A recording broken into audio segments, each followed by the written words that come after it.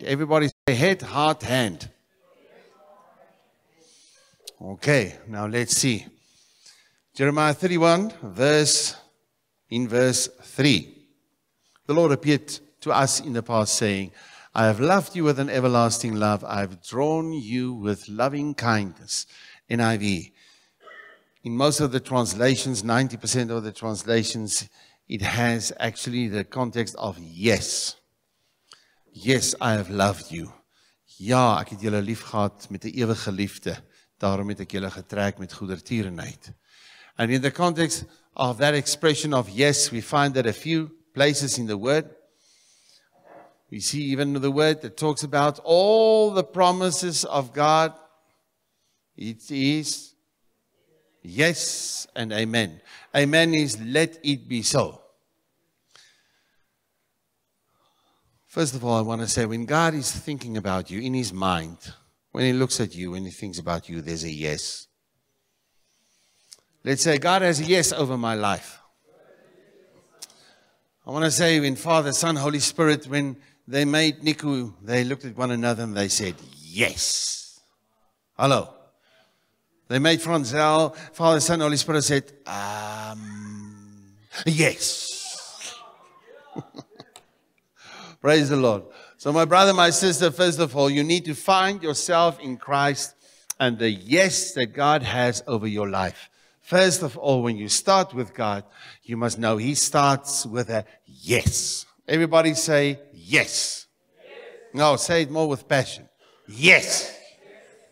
Now that's your God over your life. When you come in prayer to Him, when you come in worship, you see your Father, your Dad saying, yes, He's going to make that decision. Yes, I have faith in Him. Yes, I have loved Him.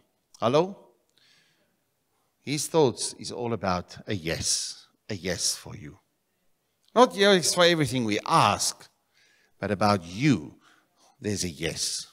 There's a yes. For all His promises about peace, about that what He has for your life, God says, yes, I just want you to ask me. I want you to ask me according to my will. There is 3 million things that you can ask God according to His will, according to this word, and God is so ready to say yes.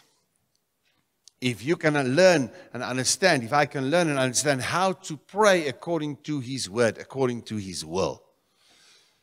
Amen. With his head, with his mind, there's a yes. Secondly, with his heart. Yes, I have loved you with an everlasting love. His love will never change for you. His passion for you is for eternity, eternity, eternity. I have loved you with an everlasting love. I have loved you. The emotion that I have in my heart cannot change. It is there forever. Hello? In the fullness of his heart, he cannot but be himself. God is love. He's driven by himself. When he decided to forgive, he was driven by himself. Hello? And if you can understand that and find yourself in him, excellent it will be. Amen. His heart is so full of love. Yes, in his thoughts about you. Love that can never change in his heart about you. Therefore, he has drawn you, his hand. His hand is always out there to draw you closer, closer to him. So that it will be more of him, less of yourself, less of that what is flesh. But that you will find yourself in him and find him in you. Hello. His hand is always there to draw you. Therefore, I have drawn you with my loving kindness. That loving kindness has to do with hospitality. You will always be welcome. When God takes you by the hand, it's because you're welcome with him. Are you with me? His head, his heart, his hand. It's a yes. It's love. It's a drawing to him with his hospitality. Say vriendelijkheid, his loving kindness. Kindness. Amen. Are you with me? A second verse that I want to put out there. Verse 21. Set up road signs. Put up guideposts. Take notes of the highway, the road that you take. Return. What am I saying? My brother, my sister, you need to set up the right road signs. You can go in your life, you can go 80 kilometers an hour, and it's out of performance. You want to be safe, but you're afraid this could happen. You're afraid that could happen. And you go 80 kilometers an hour where it's 120 in its Namibia. It's for the next 300 kilometers. He's just going like this. And you get to your destination. Yeah. And the other guy that went for 120, he got to the destination, but with two total different experiences. Then you go on. Hoe sê jy die pas in Engels? The pass. Not the pass. The pass. The pass, up the pass and down the pass. And it says 80 kilometers an hour. Now, okay, go 120 because you're not under the law. And let's see how the road can be at 120. Let's see if you are still married when you get there. Hello. And we don't understand, why did God not protect me? Why did God not protect me? He gave you road signs, but you must put it out there. He's not going to do it. The word says, work out your salvation. That means in your spirit, you have all the patterns. In your spirit, you have all the road signs for the right places. But you need to ask Holy Spirit where to put what road signs ahead. And you put it there with prayer. You put it there with what you speak. Hello? You put it there with your faith.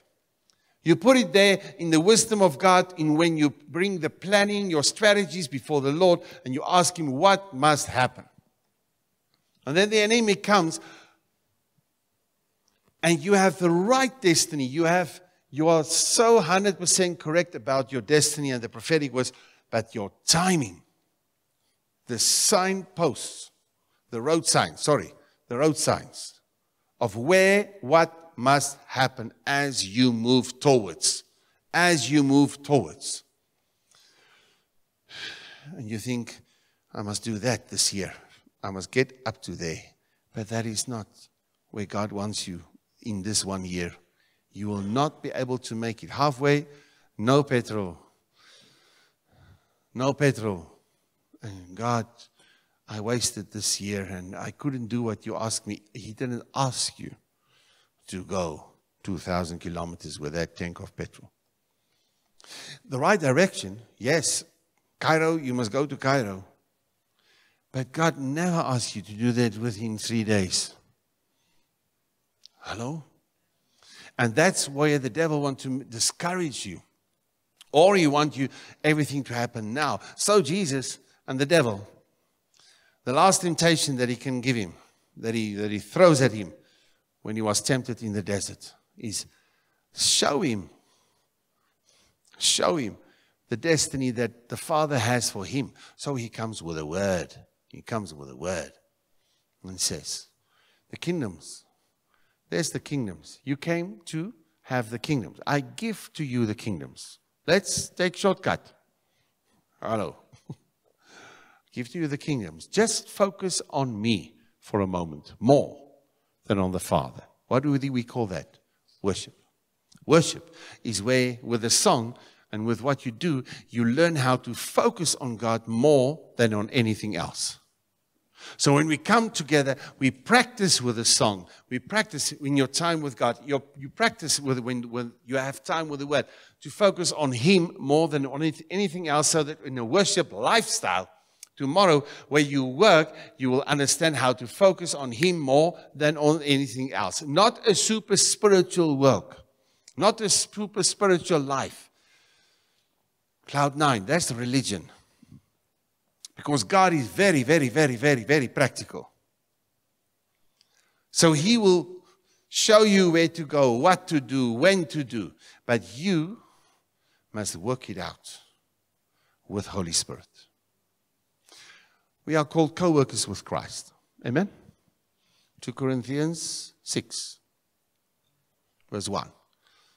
We are co-workers with Christ in our work. We must do it with Him. But you know, co-workers, first of all, in the work that God wants to do in us. So, you need to work with God for what needs to happen in your soul. Your spirit, saved. We're talking about 2 Corinthians 5. You're a new creation. Everything is made new. There's a song about new creation. Hoe gaan dit nou weer? I'm a new creation. I'm a brand new man. All things have passed away. It doesn't look like that, doesn't feel like that but that's in my soul. But with my spirit, everything is new. Everything is perfect. Perfection lives in your spirit. But you need to work out your salvation that's in your spirit. You must work it out in your emotions, in your thought patterns, in your dreams, in your strategies, in the thing about your past, your hurts, your disappointments, your successes. In all of that, you need to work it out. And it will not just flow out. It will be a job. You have a job, and that job needs to be done.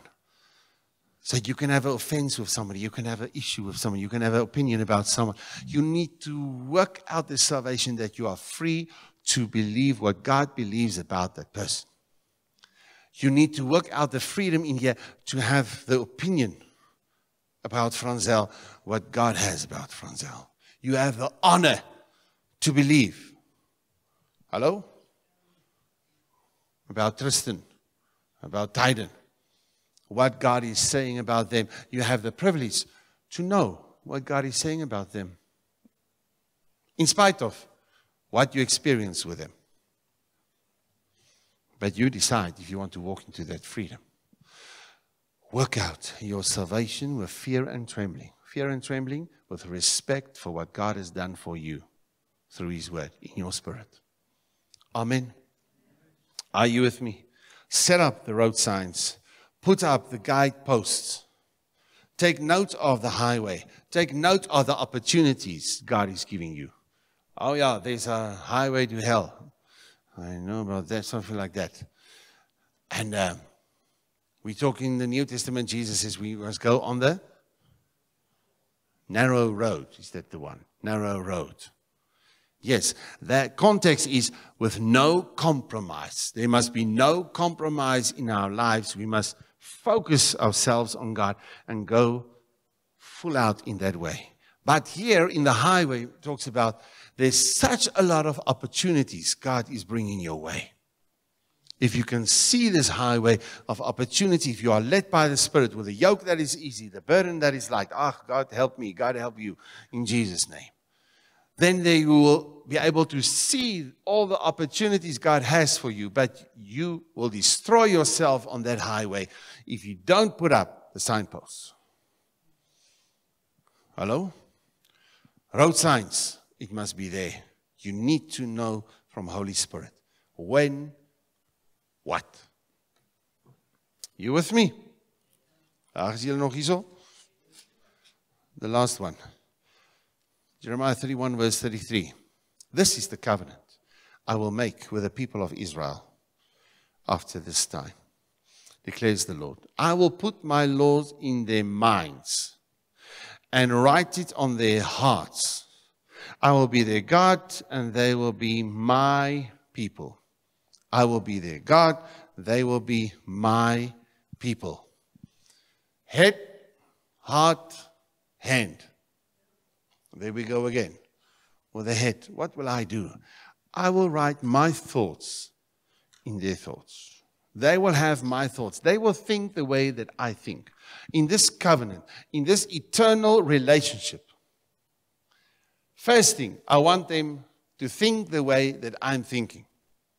That is the Word of God. First of all, you need to make sure that this is in here.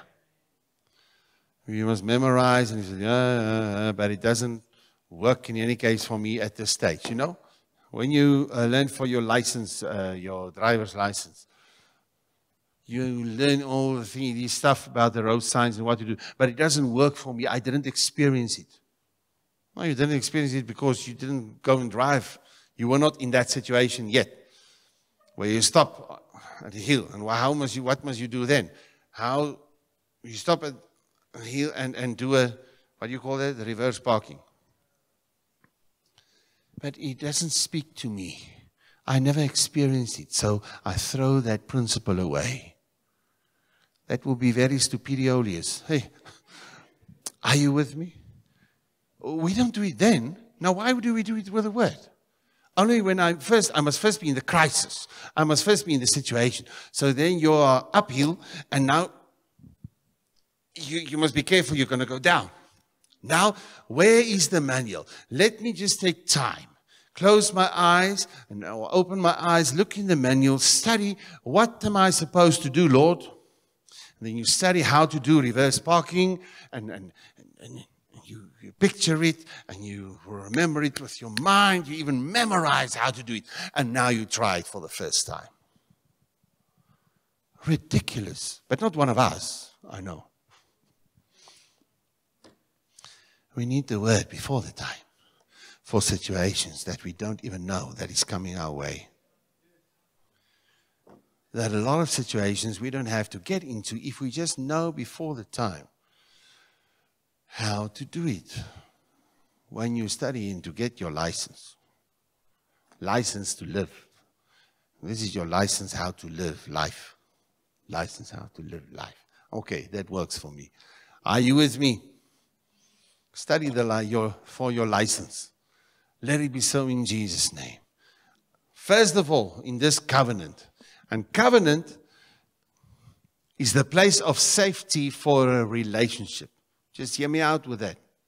You have relationship. And in relationship, sometimes it can be this, it can be that, it can be so. Husband and wife, or brother and brother. You are in certain covenant with brothers and sisters. And but the relationship can be like this. But because of the covenant, it is fixed. In the relationship, you can make mistakes, and through the blood of Christ, forgiveness can flow. But covenant is set on what Christ has done on the cross. It's set. It's not shakeable. It's unshakable. Your covenant with God is unshakable. Are you with me?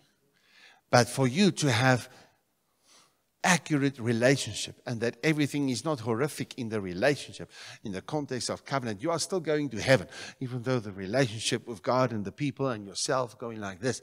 But it doesn't have to be like that. That's not God's plan for you on earth, to have the relationship like this in the context of His grace in the covenant. It can be much more like this in your walk with Him. Hello? But what you need is not for the enemy.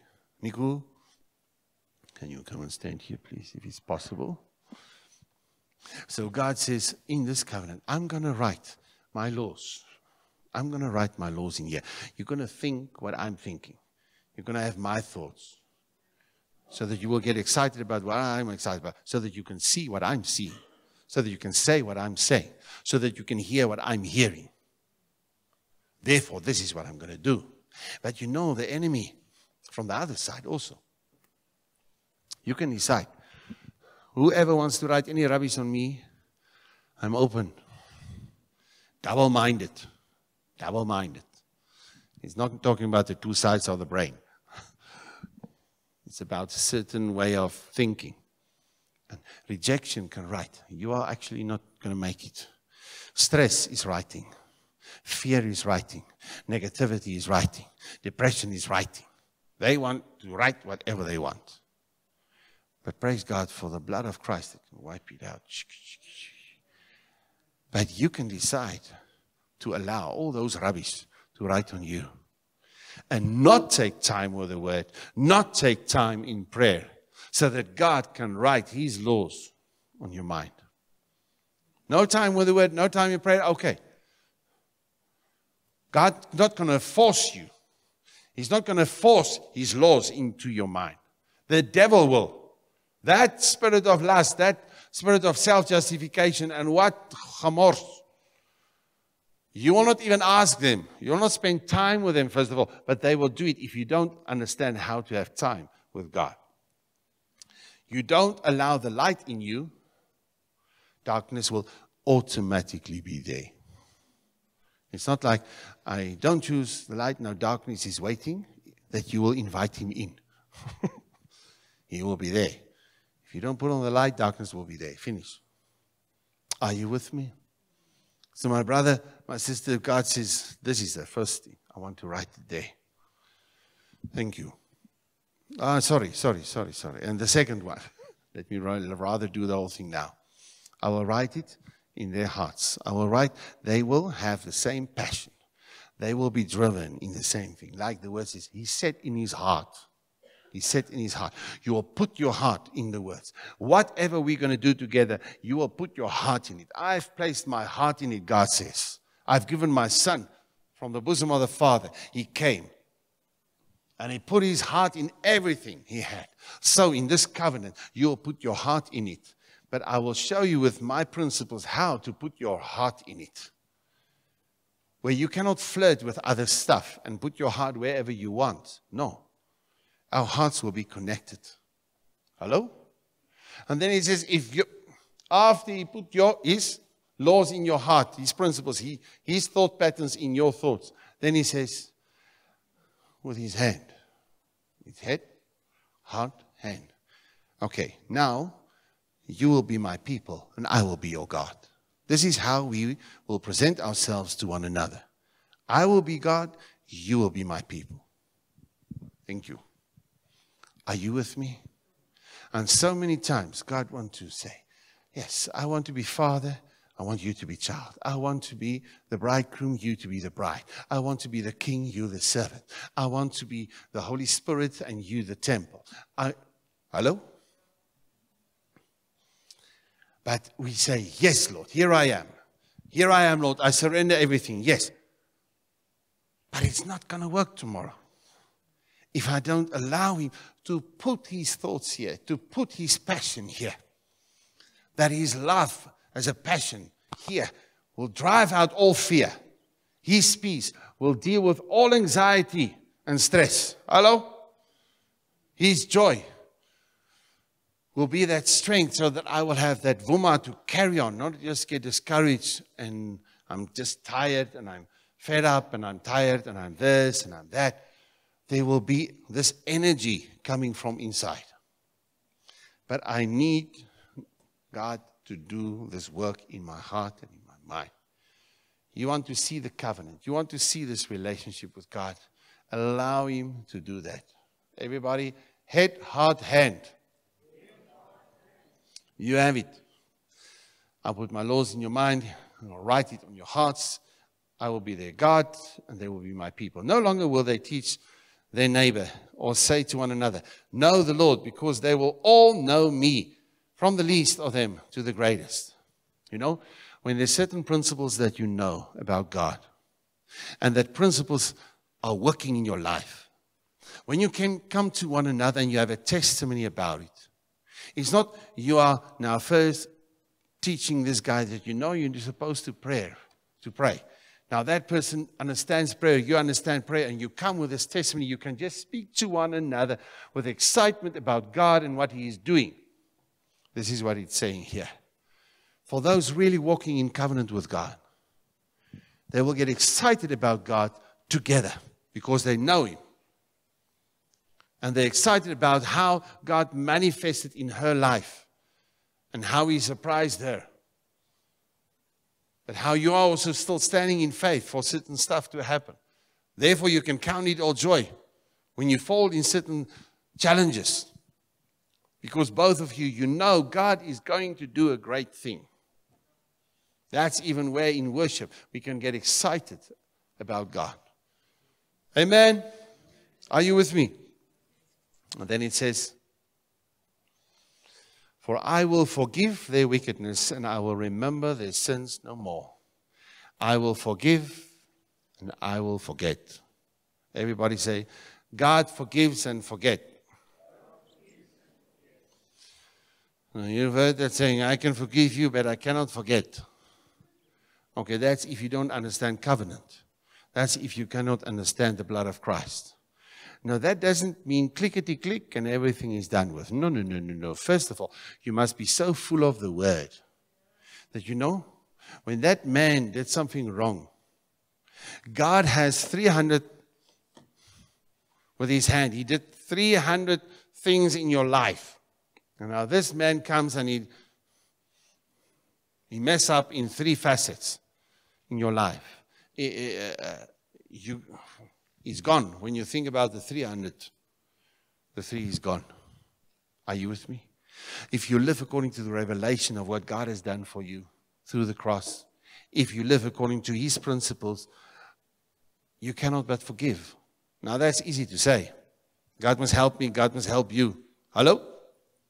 But if we can come into that place, then I can be even excited about the fact that God has a specific plan for somebody.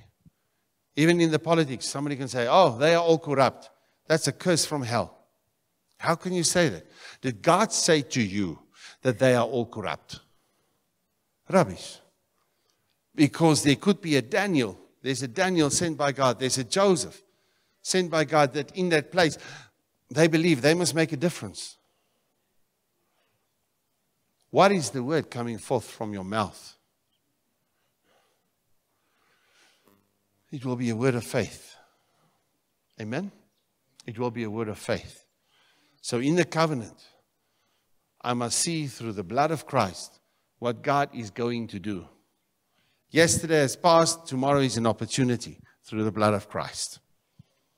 Are you with me? He forgives, he forgets. We're talking about head, heart, head. Heart, he forgives from his heart. That means there's genuine forgiveness. We're talking about heart, that is forgiving. Head, that forgets. The head that forgets. You take that thought into captivity and you choose to believe and you choose to think upon certain things. When you don't get into the word to start to think what God is thinking, you just want to know his will and then to go and do it. That's part of the package. But that's not an ATM situation. Hello. He wants you to have his thought patterns, his way of thinking. That you will think as your Father is thinking. Amen? My thoughts and my Father's thoughts must be the same. Because that is for lifestyle. That is not just for a fast food or something, just to get something and there we go. But I'm going my way. I'm going my way with what he said to me. Yes, I must do according to what he said. But I'm doing it while he is saying to me how to do it. And while we are experiencing life together and doing it together, his voice is alive in me. His voice is not, I open, I hear from him, I close, and I carry on. That's no relationship. Are you with me? But for that, I need his thoughts here. I need his word and his principles here in my heart. And then from my heart, I will have the capacity to forgive. But not just to forgive, but to forget. So that I will think about that man the way God thinks about him. And based on that, I will be able to trust again. But just forgiving, there's no trust. That's okay. You can forgive that man for what he has done. You know, he messed up, yeah. He just took the bucky and he crashed the whole thing. You can forgive him, but to get into the forget, certain things must happen. Are you with me? But if you understand how to forget, you can come into the position to trust again, to trust people again. Many people really got hurt in marriages, in situations with parents and with family and whoever. Hello? Ask God that he will help you how to forgive with your heart and how to forget so that you can see that person the way God sees him, so that the essence of love, The love rejoices in the truth. That you can rejoice in the truth of God's plan for that life, for that man. Hello? That guy that you felt at one stage you want to kill him. You don't want to see him at all. You forgave him. But when you think about him and when you see him, you can be excited that God has an awesome plan for his life. Then you are free. Not necessarily him. But you are really, really free. You've worked out your salvation. When you are saved from whatever people can do to you, right or wrong. Are you with me? God is stretching out his hand to you today. And he's saying, I want to be your God. You be my people. Are you with me? Because the hand was taken away, yes. It was nailed at the cross with the sin. No agreement can be made because it's all sin. Because it's all sin. But look at his hands. Look at his hands. And you will see through the blood of Christ, he took all the blame so that once again, in a new covenant, God's hand can be there and you can put your hand in his hand and you have that awesome, awesome eternal honor given by him to put your hand in his hand. Because the Father left the hand of his Son. The Son said, why have you forsaken me? He let go of the hand of his Son so that for eternity he will not let go of your hand. God, come and set us free. I pray for every man, every woman here, that we will understand this truth, Lord. You will never leave us, never forsake us. Thank you for an eternal, eternal love. Even now with communion, Lord, that we will understand what you've done for us on the cross. Father, you nailed your Son on the cross. You left him there, Lord. So that forever, forever, forever, you will not let go in my life.